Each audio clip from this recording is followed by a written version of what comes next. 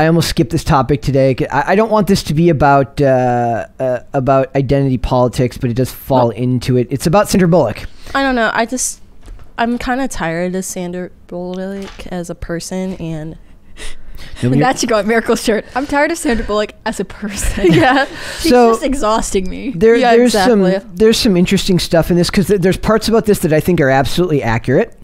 In relation to Hollywood, I think that the implication from a lot of people is to scoff at stuff like this, especially from such successful people. But it says, Sandra Bullock says, if it wasn't for Netflix, she'd be out in the cow pasture. It's exactly true. Sandra Bullock credits her Netflix success to keeping her career thriving. The actress recently launched The Unforgettable, on the streaming platform to huge success, catapulting the drama to among the top 10 most watched on the platform. What else is higher up on that ranking list? Her mega popular 2018 thriller Bird Box. Bird Box was just like, did either of you see? I watched the whole thing and The Quiet Place. You saw A Quiet Place. It's just A Quiet Place, but for eyes. Yeah, that's what because I liked A Quiet Place because I like John Krasinski. Well, and, who doesn't like that? And husband-wife teams, like that was cool. But like Bird Box, all I remember is like the thing, and she'd be like walking like this. I never saw it. You remember the Bird Box challenge on YouTube and TikTok? I do. Yep. It's so dumb. So they're like, okay, Bird Box challenge. Let's see if we can turn on the stove, and like, with their like eyes or like with like they got blindfolded, and they were like, guess what food this is? And viral like marketing. And this one person who did it, I think Dietrich did it. He's an old old original YouTube, but he tried to do it and he got banned because they were saying, dude, this is dangerous and you're advertising this to kids. Don't do this anymore. And he was like, I'm doing a challenge that's popular on YouTube. I'm doing something other people are doing, right? Yeah. I find I don't know where I'm going with this, but I don't like if you're already doing something, if the whatever, we'll let Sandra Bullock have her day. Well, also there's another Netflix movie that basically they said it was similar to The Quiet Place. It wasn't Bird Box. It's with the actress who played as Sabrina in Chilling Adventures of Sabrina, which is called Quiet. Like, everybody wasn't talking. The only weapons they were allowed to use, anything that's stealth-like. And like there was a cult. There was a cult a part of it, and they're called like I forgot what the cults are, but basically all the members, they cut off their tongues because they didn't want to make they can be quiet. Yeah, so they can be quiet apparently. As soon as something like A Quiet Place finds success, you'll get the 30 knockoffs. Okay, the thing about A Quiet Place was I went to see it because I was interested in like John Krasinski and the backstory and like him and Emily Blunt and like whatever. I liked it. That was good enough. I never saw Bird Box, but I did see 1,000 memes of Bird Box. Yes. Yep. And that was really all I knew about the movie, and I felt like that was all I needed to know. Well, okay, so Bird Box, a summary of it. You don't know what the monster is. They have theories who it is. You can watch it on Film Theory, where he says it might be Cthulhu's, like, one of his minions.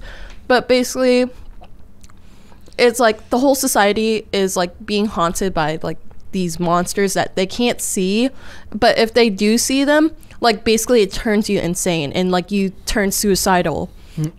And they're trying to avoid it, and she was in a group that was stuck in the house together, but then slowly they all got killed off, and like and there's like some people who actually can see these monsters, and they don't commit suicide, but they try to get other people to see them because they're like, you need to be awakened. So she had a partner, his name is Tom, and basically like they were trying to survive, and these like cultists like try to get them, and they killed him off, and there was like 2 kids that were there with them, and she was too lazy to name the kids, so she named a boy and girl, and then at the end she finally gave them a name because they went to a sanctuary where it was a bunch of blind people. And like the demons couldn't get in there. Is it Fahrenheit 451 that at the end of the book they go into the woods and he's like, we have to have names now. So it's kind of like that concept in the dystopian movie stuff. In Tenet. John David Washington's name in the movie is literally protagonist. Very good. I think that's great. That's great. Well, So here, let's just go on. So it says they're good to artists. She's talking about Netflix here. It says she's told the outlet it is responsible for many of Hollywood's careers at this point. Remember, everyone was poo-pooing Netflix 10 years ago as a place to make movies. It was just a place to dump. Netflix was like, we're doing it anyways. Yeah, and Netflix is like, we've got gazillions of dollars, and they still operate at like a loss because of how much they create. Like, so it says they're good to artists, they're good to filmmakers. If it wasn't for Netflix, a lot of people wouldn't be working. The 57-year-old Oscar winner said, "Their stories wouldn't be told. Who would think that me, as a woman who is would still be here working at this point? I know. I would have been out in the cow pasture. It's true. The success of shows like Squid Games is one of the bigger ones." She pointed out, "I've seen more work from other countries told by other nationalities, and we never would have had that 10 years ago. Yes, you would. It just wouldn't be seen here." Also, like, are you saying yay for globalism? That's Maybe. sounds. I mean, that's it is essentially what they're saying. Yeah, those stories would still be told. They just wouldn't be seen here as readily here in America. Like the Japanese movies would be being seen at the Japanese box office. So she's and they right. might make it if they get here. I don't think it's she's a bad right point. about that. No. It brings people together in a way that it brings people together in a way that really, we're getting more and more divided, and yet we have the streamers that are able to blend our stories together and go, look, same story, just different.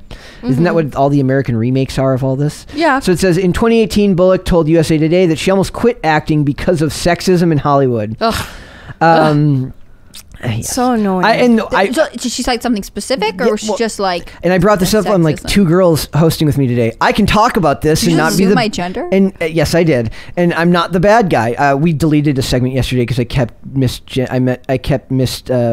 gendering Demi. I Demi told Lovato. him to use Demi instead of trying It's to. hard. I tried. I told him like I can't just switch my speech pattern on command. Oh my god! Wait. But I told you, if you didn't want to get in trouble about like calling them they, you could have just said Demi. Nobody would have got mad at you. Wait, so what did Sandra Bullock cancel? So it says, my career has been a domino effect of people who said, I would like this person to fill the role, the Ocean's 8 star said at the time. And not just in the industry, but people in my life. My mother raised me like, quote, you don't need to get married. You forge your own path. You make your own money and be your own person. She's literally done that her whole life. She's in her, I don't know what she's expecting. A lot of people are getting close to retirement at the age of 57. Well, also, you remember that article that I sent you? We didn't want to talk about it, but she was talking about like how she was so proud of adopting black kids from Africa, and she was like trying to make a whole big deal about it. Yeah, so she's in this. I wanted to bring, because I do think there's an interesting discussion to be had here about whether it's sexism or whether it's just.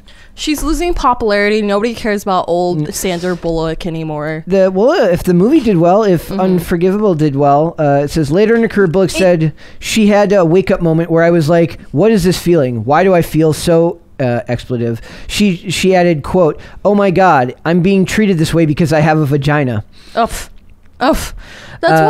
what's her face? Taylor Swift said the same thing when they made the Netflix documentary. She was like, oh my God, Hollywood is so sexist. And I'm like, bruh, the only reason why you're famous is because of these men that you claim are so sexist towards also you. Like, she's famous because she is a woman. Like, they literally use it as part of their marketing tool. Exactly. The thing about Sandra Bullock, and maybe I'm just missing something from her speech, but like, it seems like she's worked really consistently for years. Yep. I mean, I can think back. She did Miss Congeniality. She was she was working. Speed was in the 90s. Working really consistently. She did The Blind Side. Yeah, but at the time, it wasn't like, oh, finally Sandra Bullock's back. Like, she was in a bunch of stuff. She's worked really consistently. Yep. I mean, if she made a lot of money doing it. If she's had problems with the industry, if you want to pivot to working for Netflix, I don't care. But it sounds like she is saying like she had a problem. I don't know. It seems like she hasn't had a problem. Nope. No. So my question is, I'm just saying she's right about the stories. She's right. Like, different cultures are being able to tell different stories now.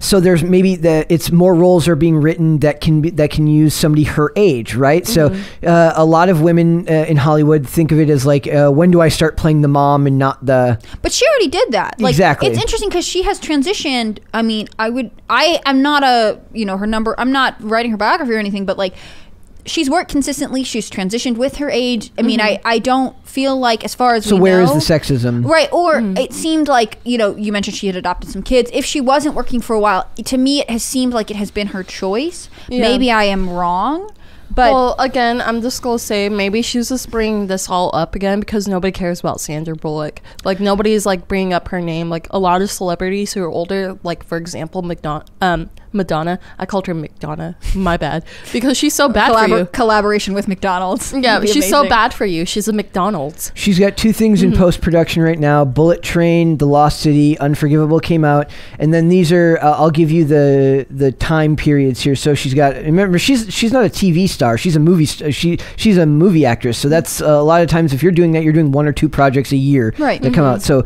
2009, 2011, 2013, 2013, 2013, 2015, 2015, 2018, 2018, 2021. So one every couple of years because you're making bigger movies. And she's adopted several children she's during got this time. children. She's got her own life. Like, I don't know. That doesn't seem like bad to me. And it seems like it goes like, okay, in like the 90s, right? It says 90, 92, 93, 93. So she has like a bunch coming out in 93, but she's younger. You're probably... Yeah, she has fewer commitments. I mean, again, 94, 95, 96, 96, 96. So I she's think got she's... 1 to 3 a year during the 90s. She's Is thinking there of a it... lull in the early 2000s? Yeah, that's okay. That's so we've got here 2000, and then she's got 1, 2, 3, 4 that come out in 2000.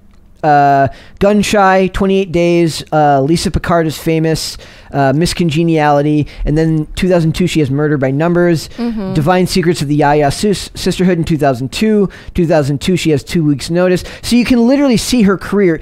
It's very consistent the whole time. When you're making good money, you don't. I would say if there was a lull here, it seems like there was nothing between. No, there was something in 2011. It doesn't seem like more than every couple, like 2 years maybe, she goes without working. But a lot of them do stage work. A lot of them do... right. Or like I said, she adopted children. Like, she's got other stuff going on. If she's financially secure, like 2 years is not that bad. I mean, in a lot of European countries, they'll give a year maternity leave. Yep. Yeah. I don't... I hate the idea that it's just automatically blamed on something as simple as sexism. Well, what's bothering me is, like, what are you blaming on sexism? What is your issue? Because you've been consistently cast, you've been consistently working. Are you saying that you aren't getting other roles that you wanted because you're a woman? Because, like, there are a lot of actors who get no roles because... Is it that she wants a different type of role? Yeah, maybe maybe then you should move to producing or writing. Like the if you- Well, she 350 was a producer for a hot minute. So she is working in all aspects of the industry. but it's that is fashionable now. sexist. I But don't- it's fashionable See, now. I felt like this is, like, you made the comparison to Taylor Swift earlier, Miracle. Yeah. I felt like this is when Taylor Swift made all those political statements. Yeah. You know, you can do whatever you want to do, girl, but like it just felt like it was like she waited, saw that people were having this Me Too culture and whatever else, and then she was like, me as well. I am also Yeah, in on well, this. that's what Kim And I don't Kardashian tried to do. You remember? But then she I got don't want to canceled. undercite, like, I know I can't imagine the pressures of being a young woman developing in Hollywood or in the music industry. Like, I don't want to act like I know what they went through. At the same time, though, this feels like Sandra Bullock is making a statement, you're right, to stay relevant, or to be like, well, let's remember what the biggest evil is, sexism. Yep. It was hard for me because I walked around with blinders on through through life and got to where I felt I was less than because I was a woman, she explained. What? Like, this is the thing, like, I feel like It's you're just actually... virtue signaling. It's just No, what I virtue actually feel like signaling. is someone is telling her this, like, by the way, did you know that you are You were- having Well, a hard that's what time? happened with Taylor Swift with her Netflix documentary about herself. Like, basically, she didn't realize until somebody, like, said, Yeah. oh. I But watched. if you didn't realize there was a problem, was there actually a problem? Like, that's Exactly. that's what's bothering me so much. Sandra Bullock didn't get passed up for a different role. She's Wait, when did she start her career? Like, what age? Because Taylor Swift started at age 16. So she has, like, to me, I'm like, dude, you're 16. A lot of people are like, I want that because she's young and fertile. Yeah, and I think growing up as like an underage person who comes into fame, like there are a lot of pressures that come with this. I can't Exactly. imagine. But with Sandra Bullock, it sounds like you've worked consistently and you're upset that you're working. Like, This is I want to bring up this quote that I found the other day. That Hollywood needs to realize they're the problem. And this quote is from Dexter. It's from the actress Julia Jones, who's in the new Dexter, and she says, "On growing up in Jamaica Plain, Boston, one of the greatest things about growing up there was that it was so ethnically diverse. You didn't pay attention to race. My dad is part Choctaw, Chickasaw, and African American. I didn't realize the significance of not being white until I moved to LA." So she didn't realize that people thought it was a problem until she moved to the place that claims that it's the problem. Yeah, because it's the place that struggles to talk about it the most. And I think I have friends who grew up in like Mississippi, and they are very, I'm sure they would consider themselves progressive, and they talk about, we understand race in a way that people who are in wealthy enclaves of Hollywood never will. Nope, they will never understand. It's so nuanced and it's difficult to describe. And I think Hollywood, again, it's not about actually making anyone's lives better. It's really about how they can make money. Bullock stars in the opposite Channing Tatum in the adventure rom-com The Lost City on March 25th. Ugh. She's that much older. How much older is she than Channing Tatum? What more does she want? I don't know. For also, she's I don't understand. Like, you're mad because you're working consistently. You're working consistently. You're getting roles. People are excited about you. You have the luxury of being able to 41. Take time off. Like, okay, so you get to be a cougar, I guess. Yep. That's a show. That was a show, Cougar Town. Also, what bothers me sometimes, one of the things I did like about Taylor Swift, it's not that I agree with her positions once she came out, but she took a couple specific positions that I was, like, okay, fine. Like, you have really done your research. She did. Yeah. She backed a Tennessee lawmaker in a specific bill that regarded stalking and cyber stalking. I'm sure she's experienced that. We know that. There are tons of reports about it. For sure. This kind of, I was suffering because of sexism. Like, okay, woman who has worked for decades in this industry, could you please cite for me a specific issue that you are going to specifically make it your mission to address? This is just talk. If you see a problem, give me a specific campaign, back it with your money, and I'll believe you. But right now, it just seems like you had nothing to say in this interview that was new. I was less than because I was a woman, she explained. I don't know what that means. Well, and also, is this like, you don't want to talk about your kids or your love life, so you're like, sexism, I know we can talk about she this. was kind like the article that I brought up earlier, how Sandra Bullock is so proud adopting her kids from Africa. Like, she kind of said that she was scared of her her son because he's a black male in that article. And I was like, why are you scared of your own son? Did he try to beat you? Little, right? Like, they're very detached from reality. I was like, did your son, who's like maybe a preteen now, try to beat you or something? Like, speak, woman, speak. I don't mean to be like weird guilt virtue signaling. So. Also, like, your life seems good. Like, what I would have been more interested to hear her say, like, if she does have a problem with sexism, like, this specific part of the industry, maybe it's a casting standard or else, and I'm going to work to fight it. But I'm really grateful for the opportunities I've had and the things I'm able to provide my children. Yeah, like, I wish they spoke that way. Yeah, it's always, there's a problem. It's always framed from the negative. It's always framed from something that needs to be fixed. But there's no action plan. Nope. Because they don't want to do it. And like another singer that kind of did the same thing, Billie Eilish, you know how like she wears like bulkier clothes because she doesn't want people to know like how her body is naturally. But when she finally wears a tank top, everybody like freaks out because like she's a little bit bigger than like usual women. But what's usual women? She's bustier. I mean, yeah, like, thank you. I didn't. She's so young. I don't really like to comment on it, but like, yeah. But then like she did. Oh, that type of bigger. I had no idea what you meant. Yeah, because we're looping you in here. Okay. But then she did an interview where she's like, oh yeah, like I suffered sexism, and I'm like, really? Your brother helped you.